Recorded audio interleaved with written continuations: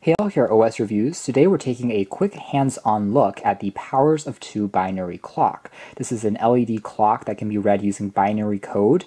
Binary, which composes of ones and zeros, is the universal language of all computers, and this could be an interesting gift idea for technology enthusiasts and also engineers. So here's the packaging. It's pretty simple. It's currently selling on Amazon for about $30. It's been around for a few years now, but it is very interesting, and I wanted to take a quick look at it to those that might be unfamiliar with this binary clock concept. Now it says tell time in high-tech style. It's not just a light show, it's a clock. How we read it is every single row basically increases by binary. So the first row here represents a 1, this row here represents a 2, this one 4, this one 8, so by powers of 2, and then you would add the values of the columns together. So for example, if on a certain column we have 3 LEDs lit, you would simply add the first row, which represents 1, the second, which represents 2, the third, which represents 4 together, which means 7. So the first 2 columns represent the time in hours, which is 10. And the next 2 are for minutes. So right here we have 1 LED here on the 4, which means it's going to be 40. And then the next column over has 1 LED on the very top, which represents the 8. And so we have 48 for the minutes. And in terms of seconds, we can also see has the first 2 rows lit, 1 plus 2, which means 3, so 30. And then the next 2, which are lit, 4 plus 2, which means 6. So it's 36 seconds. So it's 10, 48, and 36 seconds. Inside here we have an instruction manual that tells us in more details how to read it and how to change the various settings. Now aside from showing the time, that's basically all it does. What that means is you can't use it as, say, an alarm clock. It's really all about that binary display showing you that representation of time, this matrix of LEDs.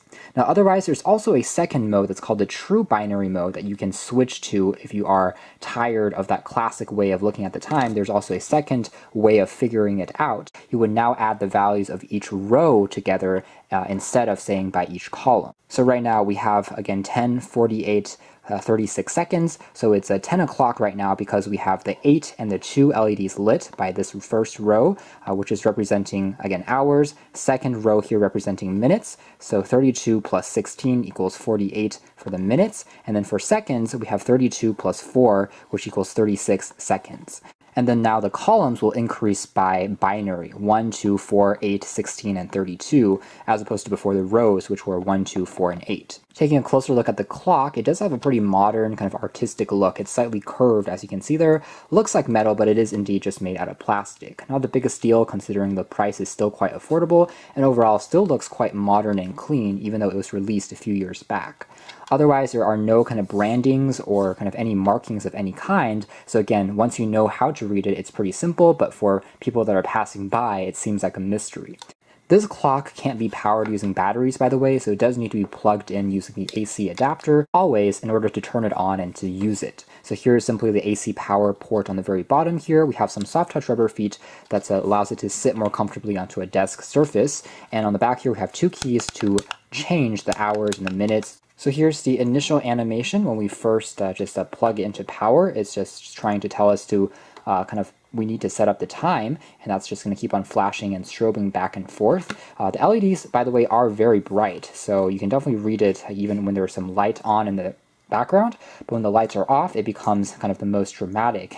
And the setup is relatively quick and simple. Just tap on the H and the M, the hours and the minutes key repeatedly, and that will change the pixels or the LEDs around until you want to save it at the state that it's in. So right now, for example, the time here is going to be 10:34 p.m. So as you can see here right now, the first, again, 2 columns representing hours. The first one here representing 1, so 1, 0 is 10. The next 2 representing minutes, 1 plus 2 equals 3, and then 1, 2, 4, so right now it's 34. So it's 10:34.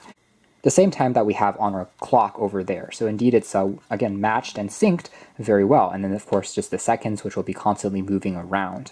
If you do want to change any of the time, by the way, you just need to press on the hours, for example, and it will just keep on kind of shuffling the pixels around one at a time, just moving up by increments of the, again, hours one at a time, just represented in binary form. Because the clock doesn't have any battery at all inside, if you lose power for more than 30 seconds, it does reset itself and require you to enter the time again, which is another slight con, I'd say, because it doesn't have a memory feature. You can learn more details in the links down below, but for now, that's been our video. Thanks for watching here at OS Reviews. That's been the binary a powers of 2 LED clock.